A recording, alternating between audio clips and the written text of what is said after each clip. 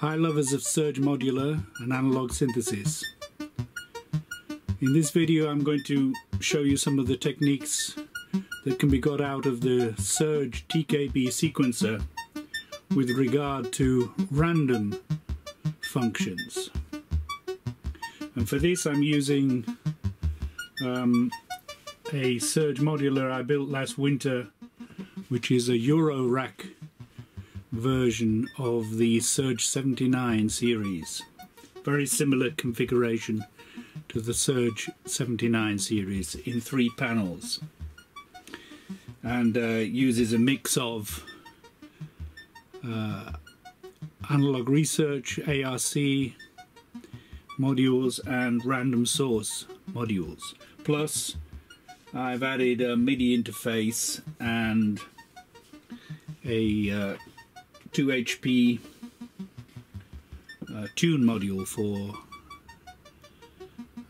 quantizing. So in this little package now I'm going to show you how these random features work, which are not really very well documented as far as I know. Certainly not in the paper documentation for the Serge. So we'll start here with a quick look at what the Serge TKB has in the way of inputs and outputs. On the left hand side, this is the ARC, the analog research version of the sequencer, which is a small footprint.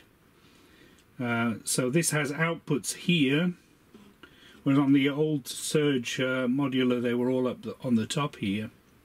But we have the outputs here, the ABCD cycling output, separate outputs for A, B, C and D rows, nicely lined up with the rows. And then we have a keyboard voltage output, a keyboard pulse output, a pressure output. And then on the other side we have a bunch of inputs, which are in red. And we have the vertical clock, the hold, the up down switch, and because obviously default is to go up, and then the random, which is what we'll be looking at today especially, plus 2 inputs for reset. So the first random function we're going to look at is something which is perhaps the least obvious, and that is the random that comes out of the keyboard voltage output. That's the one that's normally used if you're playing the keyboard and you want a voltage out of it. And the voltage that comes out of the keyboard ranges over quite a wide range of about 5 volts. So these steps, if they are not scaled in some way, are quite far apart. So normally for a tuned playing of the keyboard, you'd want to not plug it into the 1 volt per octave, rather you'd plug it into a scalable input. Okay, but let's look at first of all how this first random function works with the keyboard voltage output. To make this I've got a very simple sound, which is a pulsing, a clocked sound being produced by one new timbral oscillator. I'm using the variable output, so I can have a little bit of change in the timbre, which is being controlled by the same universal slope generator. So I'm using this one universal slope generator as a clock to clock my sequencer. And I'm taking the output of the keyboard voltage and I'm plugging it into the 1 volt per octave,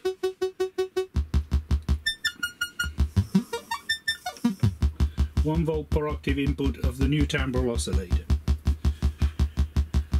So in order to get the random function to come out of the keyboard voltage, we take the clock that's coming from the universal slope generator and we put it simply into random, just random on its own. So every time random gets a clock, it is choosing a different point on the keyboard. But it's doing it automatically on a random selection. So there's no visual clue to what's going on here. If you didn't know that random is coming out of the keyboard voltage, you probably wouldn't have found that. Okay, the second thing you can look at is that at the same time as this is creating these random pitches, you can still run the sequencer. So just to show you that, we can take another clock, which is another universal slope generator, and we'll clock the sequencer with it using the clock input of the sequencer. Now, we're still getting the same random voltages out of the keyboard voltage, but the sequencer is running at its own pace. It can be a completely different pace. So we can now listen to another oscillator and hear what's happening with that. We'll take the A output into the 1 volt per octave. Okay, so now we can see that the sequencer is running, but we're still getting random voltages out of the keyboard voltage output. The next funny thing is that if we use the random clock, the clock that's clocking the random input, and we put it into the reset, that will reset the fast running sequencer from the other clock here at different places on the sequence. So we get one slow random voltage out, and we're getting this very fast running random voltage out at the same time. You can see that they're independent if I slow this down.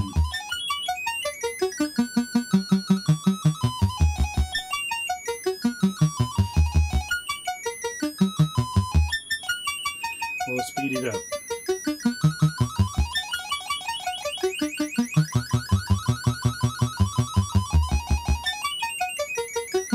Of course, these two things could be synchronized in some kind of way by using a divided clock, one divided clock to clock the random, and have the faster clock, undivided clock, to run the fast sequencer. But I'll let you work that out for yourself.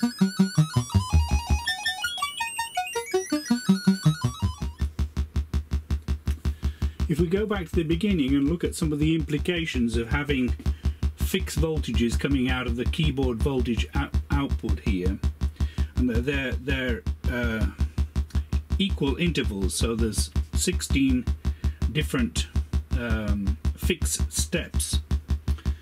Then if we put the keyboard voltage into the 1 volt per octave, the steps are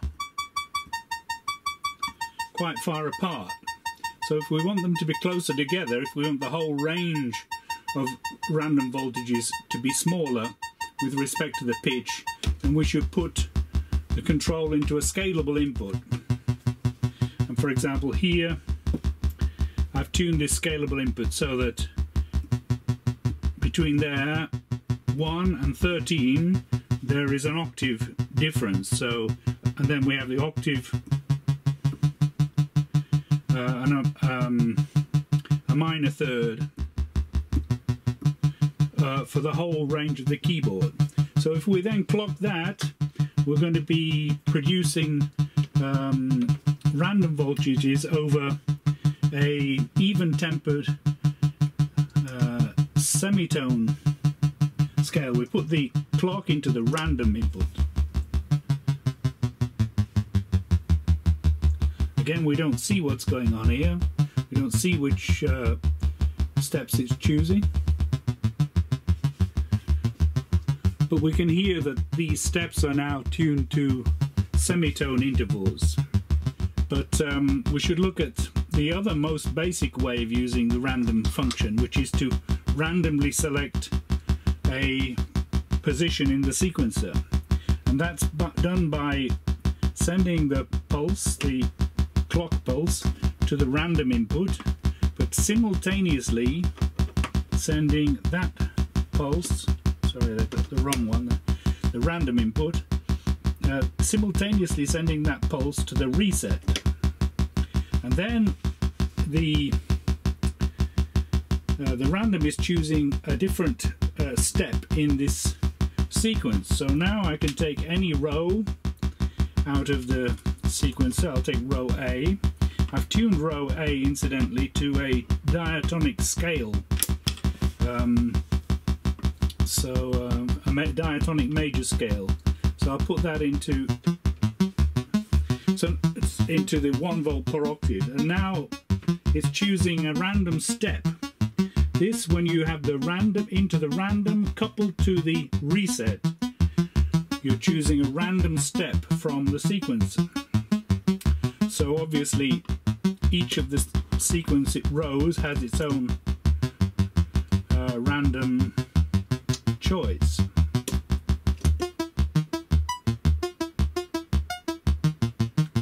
Okay, so that's the other most basic way of using the random selection of the sequencer steps.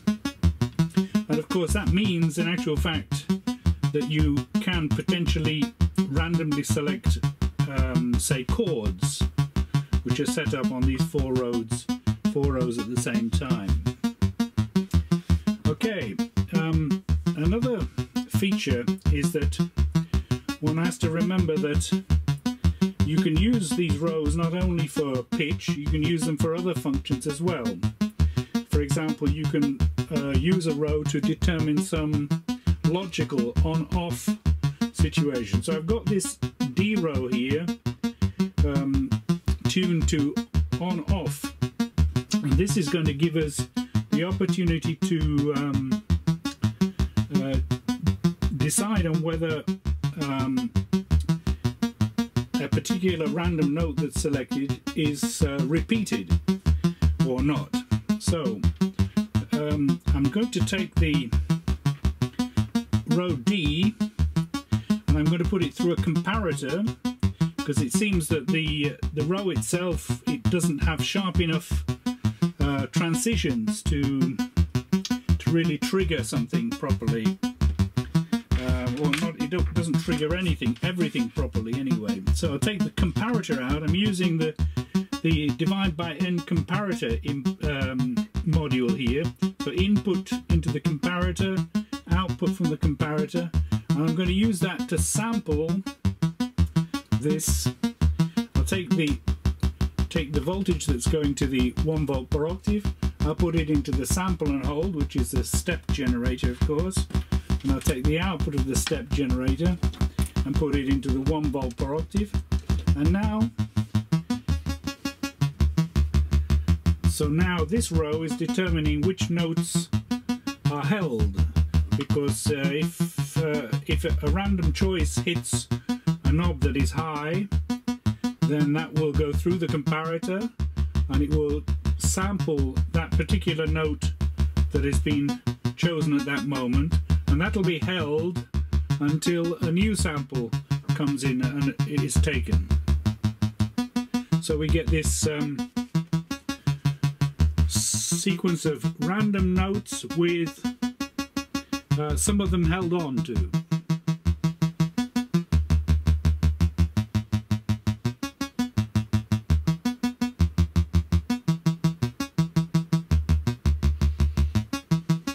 Okay, so that's some of the things you can do with the random function of the Serge TKB. Thanks for joining me.